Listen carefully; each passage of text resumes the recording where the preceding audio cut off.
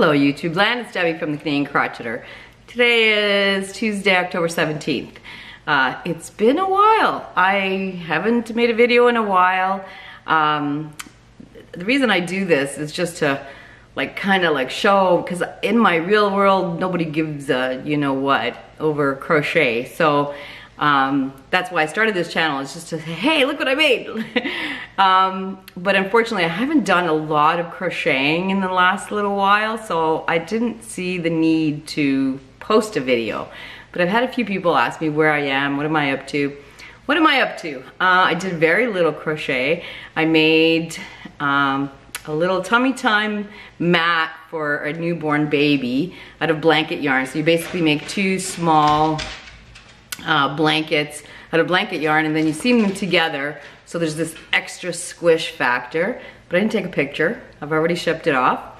That, and I've made, oh, and I cleaned out my craft room. It took me a week to clean it out, and a week later it's back to normal. I don't know how that happens. Anyway, while cleaning I had found a bunch of random granny squares. I guess I make granny squares when I'm stressed, and then I just pile them. Anyway, I pieced a few of them together. I made cat blankets for the Ottawa Humane Society. I've already donated those. I didn't take pictures of that either. So, but they're, you know, small little things. To be honest with you, I've kind of lost my crochet mojo. I have so many whips and so many other interests that I'm not gravitating back to crochet. I don't know what's going on. Crochet is always a soothing thing, and I'll show you why I started one of the projects, because it's mindless. I haven't had the urge to start, even though I have a million projects on the go, I haven't had the urge to finish them. I haven't had the urge to start something new, you know, crochet wise. So I haven't had the need to post a video. But anyway, I'm gonna post a video. I'm gonna show you a couple of whips that are ongoing because I have nothing finished, and then the rest of this video will be sewing, which is something that I've been playing with lately. I've also begun canning. I'm obsessed with canning now. I had a really good crop season. I had lots of vegetables. I mostly grew cucumbers, peppers, tomatoes. I even had one watermelon. It was a little baby one like this. It was delicious. Stuff like that. So hubby and I have actually, I think we might actually start a business. Kidding. We started making pepper jelly, and everyone loves it. So we've been playing with different kinds of peppers and the different heat levels of the pepper jelly.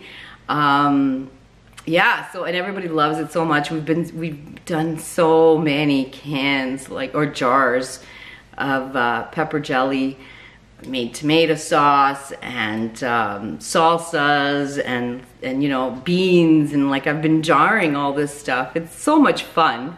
So I've been into that. I've gone back to reading books. I've read a couple of books. What else have I been up to? Lots of things. So gardening, of course. So I don't have a lot of crochet stuff, but I'm going to show you anyway what I got. First I'm going to show you, I started a temperature blanket with Dina from Dina's Homespun Fun, and we started at the beginning of the year, and I'm going to show you my progress. It's getting to the end, and the way she wanted it was you do 2 rows every week, and it's on the Wednesday of every week, and you take the high and the low. So 1 row is the high, 1 row is the low, and so I'm going to stand back and show you. This is so far how much I have done. Now, what I noticed about temperature blankets is no matter when you start, let's say you start in July, from July to July, or you start from January to January, the 2 ends are going to be very similar. Because if you start in January, it's going to be this set of colors. Then you're going to go into a second set, in the middle, in the hot temperatures, and then you're going to finish with cold again. So, and then so if you start in July, it's going to be, you know, one set is going to be hot, and then in the middle, which is winter, it's going to be those colors that represent winter. So it's always going to be like that, no matter what you do. I don't know what made me think of these things. I'm sitting there one day going, yeah, it'll always be one set of colors on either end, you know, and then a different set in the middle. Anyway, I'm enjoying this tremendously.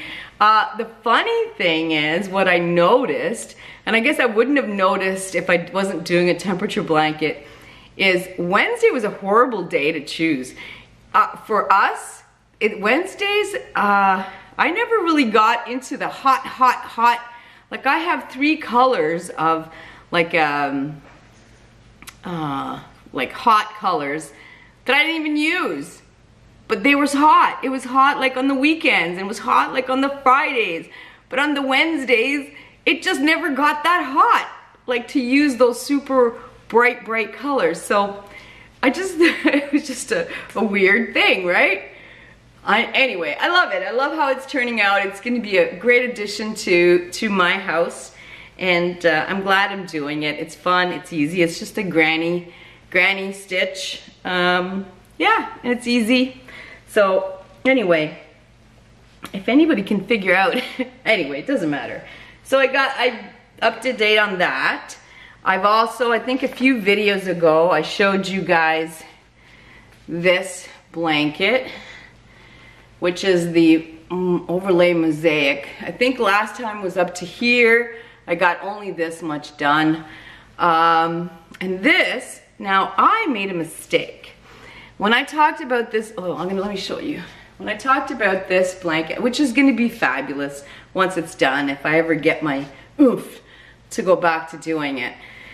This blanket is called Midnight Snowflake by One Skein of Love. And it's a paid for pattern. But the last time I talked about it, I said it was a free pattern, and someone asked for the link. And it is, the link that I gave was Winter Sky by Stitches in the Air, which is a free pattern. Anyway, I don't know how I came across this. I was surfing on Ravelry or something, and I came across, and to me, these 2 blankets looked exactly the same. They're not. If you look real close, they're not the same pattern. But from, you know, a quick glance, that's the same pattern. I contacted, because I purchased this pattern, I contacted the designer, and she says, no, it's not the same. And I felt so stupid when I started looking at it, and like, it is different. But, and I think this is the one that I gave the person the link to, but if you take a look, it's very similar, but not. It's not the same pattern. Anyway, I'm glad I bought it. And if I ever do another one, I'll do this one. This one's for free. Like I said, the Winter Sky is for free, and the Midnight Snowflake is a paid pattern. They're both using mosaic overlay, just a different kind of chart, different charts, obviously. And yeah, it doesn't matter. Both designers this designer has a lot more on her site and Ravelry, and this designer only has 3 blankets, that's it. But I'll leave a link to both. You guys have a look if you're interested. I mean, it's great, but I feel silly. I feel silly because I thought I was doing one when meanwhile I was doing the other one.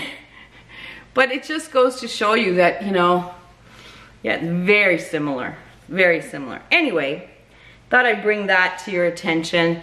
And I can't remember who requested the pattern, and I gave her the link. I gave you the link for the free one, but it's actually the paid one that I'm working on. I'm sorry about that. Anyway, so that, I did a little bit on that. Oh, and let me show you. So, many years ago, I used to make those mermaid blankets, and my daughter was in university at the time, and she sold so many for me. I had so many requests in like a year and a half span. I can't even tell you how many I made them. I used to make them out of blanket yarn, and it's just so many. I never want to make a mermaid tail again. I mean, I made so many. Anyway, after that, I ended up with a lot of leftover blanket yarn. So I made scrap blankets. Actually, I'm just gonna run and get you one of my older ones and I'll show you. Okay, this is one of my older ones. This one's probably, what is it, 2023? Probably 6 years old. And I have two of them. I actually made three, and I have two of them. We use them on our bed when it's on those super chilly nights. It's really big, and it's just blanket yarn, and it's just, I think, half double crochet, and it's just, I was using up all the scraps, and bright colors. Anyway, but I made three. One of them, my older daughter got one, and when she moved to New Brunswick, she absolutely had to have this one, so I ended up shipping it to her. So anyway, fast forward, she now has a husband and 3 stepsons, and they all fight for it. So my son-in-law has been bugging me for the last 2 years to make him his own scrappy blanket yarn, half double crochet blanket. He just wants his own. He wants to tell the kids, bugger off, you can't have it, it's mine. So I started one, hold on. Okay, so this is the start of his. Now, that one was done a lot of just one row. I decided I'm just gonna go, hold on. So this is all I have left of all the blanket yarn from years and years and years ago. I'll be glad that it's out of my house. But there's small balls, little bigger balls left. So what I decided to do is just grab a ball. As long as it's not the same color as the color before, I'm adding it. And so obviously, like this one is a bigger ball, and then the one after that is a smaller ball. And so that's gonna be my son-in-law's scrappy blanket. This is mindless. And trust me, I need mindless lately. I don't know what it is. I can't get that crochet oomph. I don't know what it is. So this is just mindless TV watching. I recently started watching Chicago Med. Totally addicted. It's not my kind of thing that I watch, but I'm totally addicted to this show. So this is, I think, one season of Chicago Med. Anyway, that'll be done, and I'm hoping to give it to him at Christmas.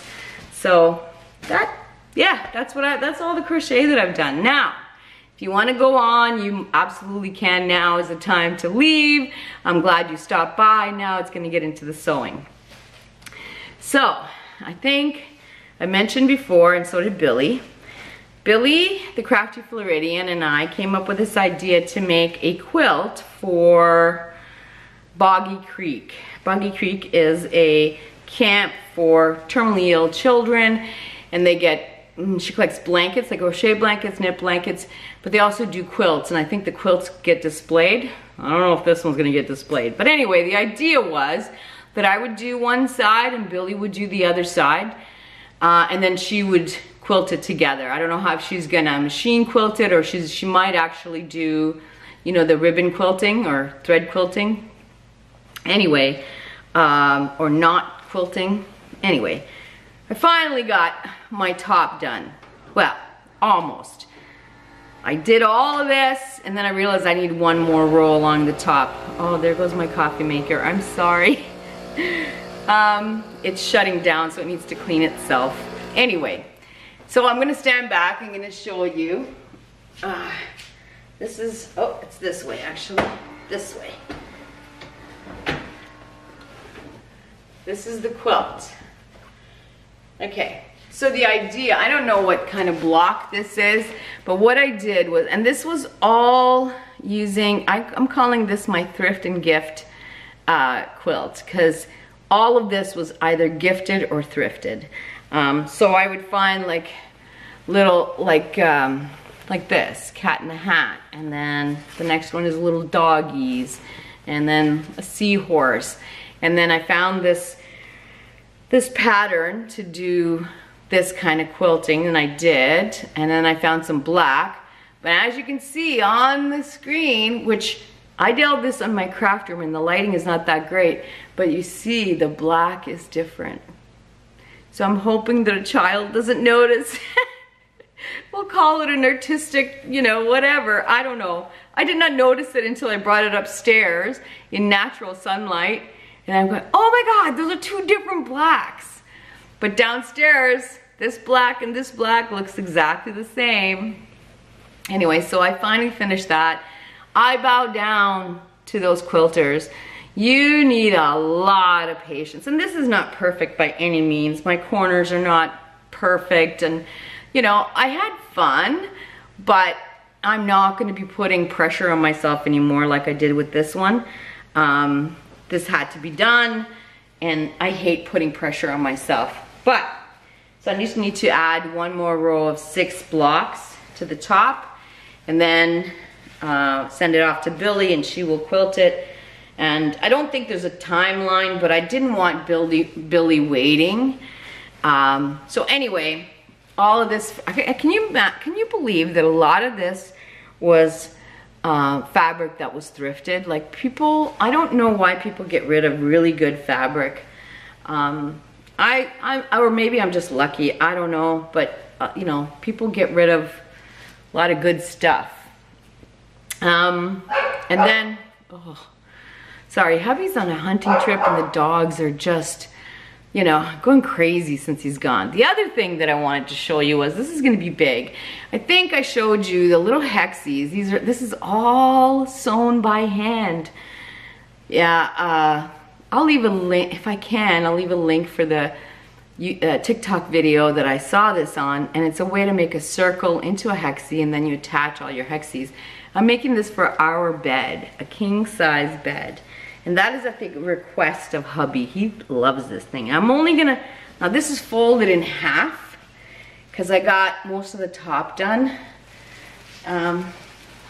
But it is 9 feet wide because I wanted it for their king size bed and some over. But this, see? So I'm working, I don't even know how long it has to be. It has to be very long, probably 12 feet long. But yeah, both sides are done. But it's gonna take me a while to get this out. And this is all thrifted or gifted fabric.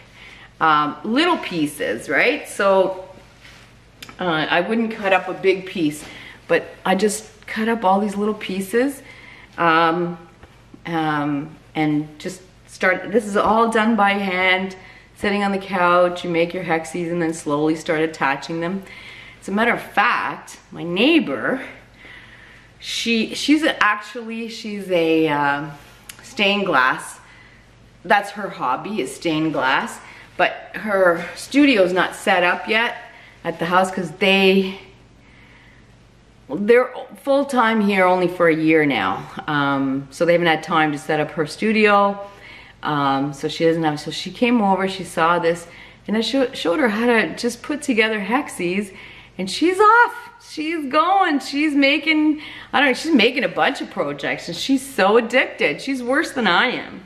Anyway, so this will be for our bed. I love it so much.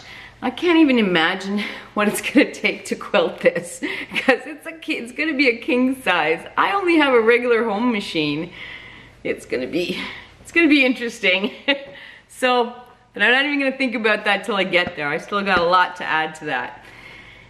So I get that done, and then the last thing, I just started this. I decided to, I don't know if you remember last year, I wanted to crochet stockings for all my children, everybody that was coming. And I made one, and it, like when I started putting things in, it just stretched out so much. So I decided I'm gonna make stockings out of fabric, and I quilted them. I don't know if you guys can see that, see? I quilted them. And I looked at so many videos, and honestly, the best one that I came up with, it's got a regular pattern, like you get the link for this. You just 2 pieces of paper put together. Some of them had like 3 pieces put together. I'm like, oh my God, it's too much work. This is just literally 2 pieces. You print it on paper, stick it together. This is your template. And it was a guy doing it. I think that's great. Anyway, the channel is called Sew Yeah. Awesome channel for sewing and quilting and stuff like that. And he made it look so easy, and it is so easy. So you cut out your template, you do your quilting, and then you seam it like together, and you put a cuff and a handle, done. So I got my first one done. I think, honestly, when this was done over, like I did 10 minutes here, 10 minutes, but I think it was done like in an hour. So I'm gonna make a bunch of these, and that's because I have thrifted a lot of Christmas fabric. Last year I made all gift bags, which is another thing that I've been doing. I've been making gift bags. I'm trying to stay away from wrapping paper. So I'm making gift bags again this year, and now I'm going to be making these because I have so much Christmas thrifted fabric. So why not, right? Like, who would get rid of that fabric? Look at that, he's a little fox. That's so cute. So cute. Anyway, all of the Christmas fabric is thrifted, and yeah, so I made that. So everyone's gonna get a stocking. And then my machine does monogramming. It doesn't do embroidery, like, it's not an embroidery machine. It does special stitches, but it does monogramming. They're really kind of small, but I figured, you know what, if I do like a solid color at the top and then I monogram it in a different color, like white on this or black, you'll be able to see the name. It'll still be small, like I can't do big on my machine, but a little monogram is fine. So anyway, I'm excited about that. And that's what I've been up to. That's it. That's all I have. You know, I have been buying yarn and stuff, but it's for my swaps. I have 3 swaps this year. So I've been buying stuff like that. So nothing for Debbie. No, I didn't buy anything for myself. Yeah, that's about it. I got nothing else. Watching, like I said, I'm doing little things and watching Chicago Med, and that's it. That's all I've been. If I'm not gardening, you know, if I'm outside, I'm doing lots of things outside. It's great. So anyway, I hope everyone is having a great fall so far. I love the weather. It's great. And yeah, we will talk soon.